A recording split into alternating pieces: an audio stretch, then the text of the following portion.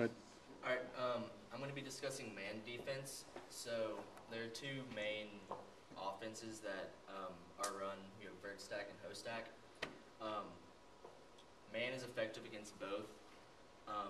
The main aspect of man D is the defense's athleticism and their ability to beat their man one-on-one, because it's a very one-on-one centered D.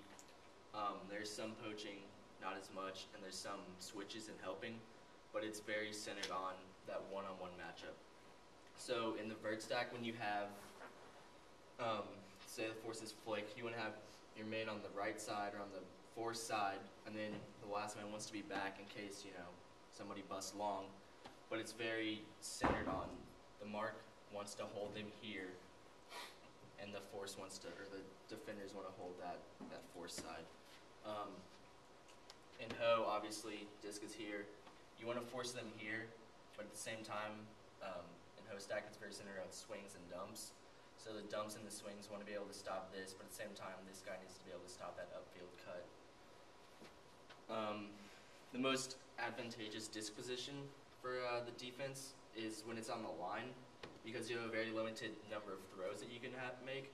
So the man or the defense needs to be able to take advantage of that lack of available space. Lack of thrower skills, that's good for the defense.